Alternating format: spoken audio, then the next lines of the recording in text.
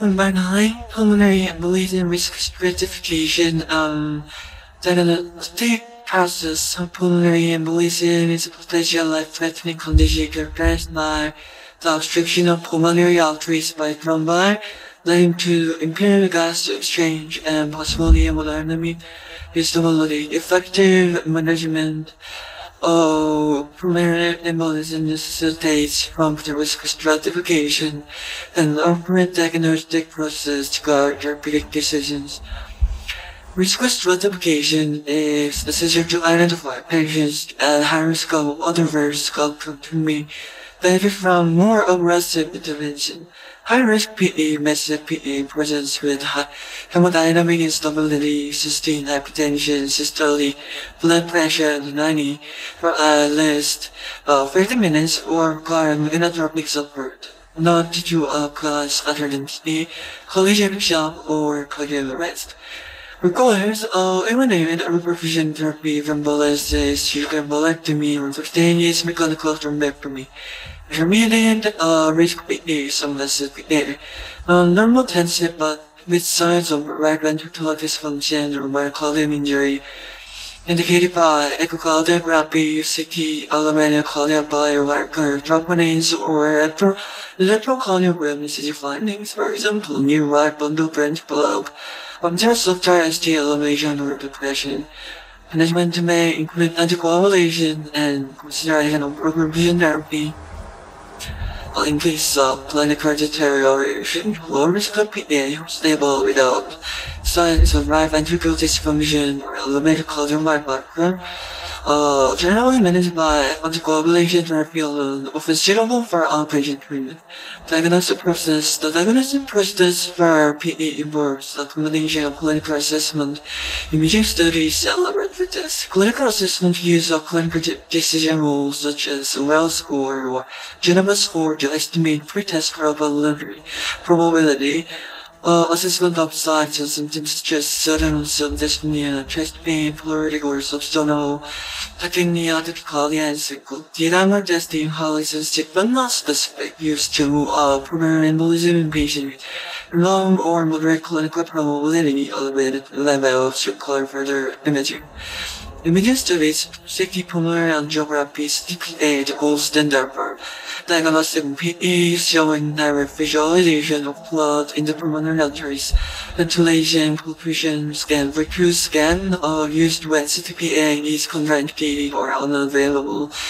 Non-work with Q scan effectively rule PE echocardiography useful in the high-risk patients to assess the right ventricle strain. Not to exclude differential diagnosis. Electrocardiogram ECG may show non-specific signs such as sinus tachycardia, S1, T series pattern, incomplete or complete right bundle branch block, or T-wave inversion into cardiac right precordial release. These findings, of course, but are not definitive for PE. Cardiac biomarker of elevated troponin and BNP, and the pro-BNP levels indicate right ventricular strain and also say we have worse prognosis. Lower limb compression ultrasonography is both detecting the vein thrombosis, supporting the diagnosis of PA, especially when pulmonary diagnosing is inconclusive. High endpoint immediate perfusion indicating high-risk PA with hemodynamically instability.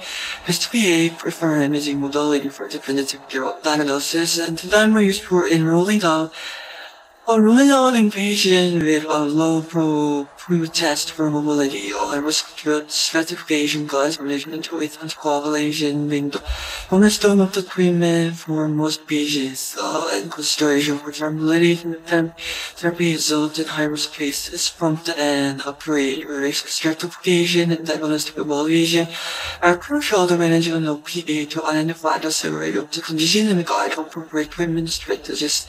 So let's sum up what we have said. The number 9, pulmonary embolism risk stratification and diagnostic process. Special life-threatening condition characterized by obstruction of pulmonary arteries by thrombi, leading to impaired gas exchange and probability.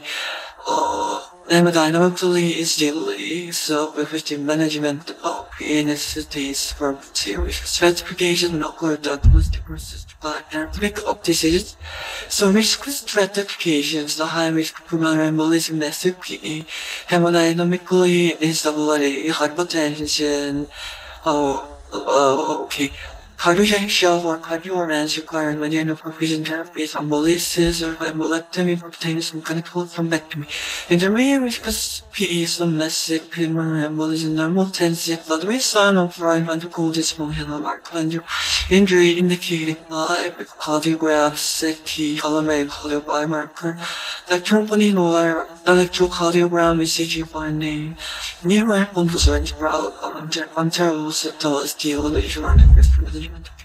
Low risk PE is stable without right ventricular dysfunction, with cardio biomarkers. Diagnostic process is a clinical assessment using clinical decisions, signs and symptoms, P-diamond testing, imaging studies, CT, pulmonary angiogram, PCTPA, ventilation, perfusion scan, freaky scan, and echocardiography, electrocardiogram, ECG, and cardiobiomarker like that, BMP, troponin, anti-proBNP, and lowering compression of ultrasonography. Final point, immediate rebel fusions, DPA prefer imaging modalities, and D-dimer risk stratifications.